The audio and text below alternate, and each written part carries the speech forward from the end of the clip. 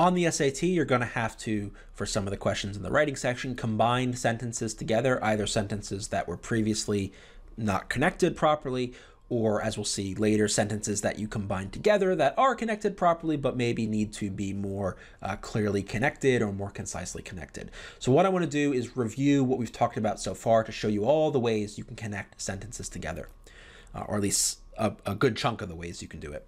So the first thing you can do is just separate your sentences with a period. So having two independent sentences separated with a period is how most of our writing works, right? Most of the time we don't have one long sentence. We have sentences separated with periods. So for example, I bought the computer, I need it for work. Fine. You could use the fanboys conjunction with a comma. So coordinate it with a conjunction and a comma. So I bought the computer, comma, for I need it for work. So here is our connection between these. You could use a semicolon. I bought the computer, semicolon, I need it for work. No problem. You could, as we just saw previously, transform one independent clause into a subordinate clause or even a phrase, which we haven't talked about quite yet. We will later. But for example, I bought the computer because I need it for work. Or changing it into a phrase, needing the computer for work. I bought it. A little bit awkward, but technically is fine. So you can change it into basically, instead of having two complete sentences, you have one incomplete sentence and one complete sentence and connect them that way. And then you can also use a colon. So there is one good reason I bought the computer, colon, I need it for work. I had to change this because it didn't really make sense to just say, I bought the computer, colon, I need it for work. That's a little strange. Point is, you got to have a complete independent sentence right before the colon. And if you do, totally fine. For the purposes of the SAT, shorter, more concise is usually best. Remember this when you're combining sentences. So on the one hand, there's a grammar component to this. On the other hand, there's a style, there's a concision component to this. We want to make sure our sentences are clear, are unburdened by wordiness, and that's a consideration when you're connecting your sentences. Another consideration is the logic. So when you're combining these sentences together, does it make logical sense to combine them by using a particular conjunction or to use a semicolon or to connect them in one way and not the other? So this is more getting into the rhetorical skills half of things, which we're going to talk about more in the second half of the lecture videos. But I do want to bring it up here since when you combine sentences together, you can't really separate the grammatical and the rhetorical component. They're both part and parcel, both together. They both work together to express some thought. So let's look at an example. Which choice most effectively combines the sentences at the underlined portion? So let's look here.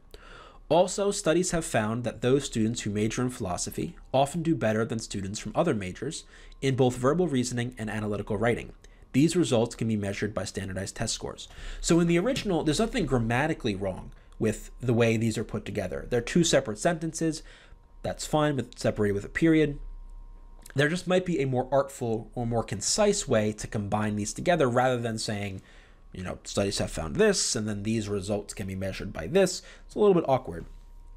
So let's see what we have as our choices here. How about A? Studies have found that students who major in philosophy do better than students in verbal and analytical writing as measured by standardized test scores. So notice this nicely connects the two sentences by making one basically I guess it would be some sort of, well, we won't get into the specifics of what it is because it's a bit more complicated than what we saw before. But nonetheless, we can use this as measured by standardized test scores to show how these results, which are actually omitted from this, connect to the verbal reasoning and analytical learning that these students are getting, right? You're figuring out that philosophy students are better at these things because they're got higher test scores, right? So these results are measured as measured by standardized test scores. So we like A. We'll come back to this though, because maybe we might think that there's another choice that can work.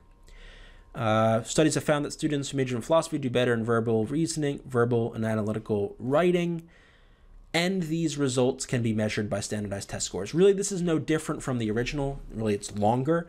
We've connected them into one sentence, but it's really the same issue as the original where there's got to be a more concise, direct way to do it.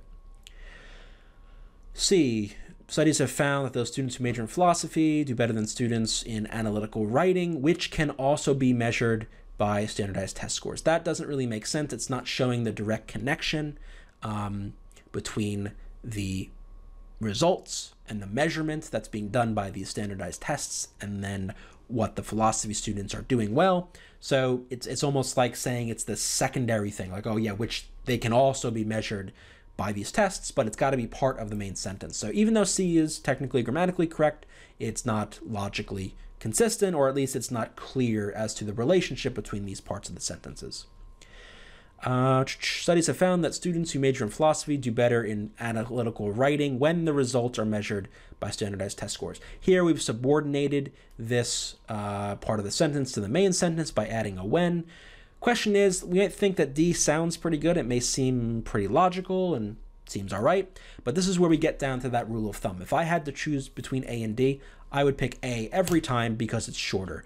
We want to go with the one that's concise, that's clean, that uses the fewest unnecessary words, or uses the fewest necessary words, I guess, and that would lead us to choice A. So it's about grammar, yes, but it's also about style and it's about logic.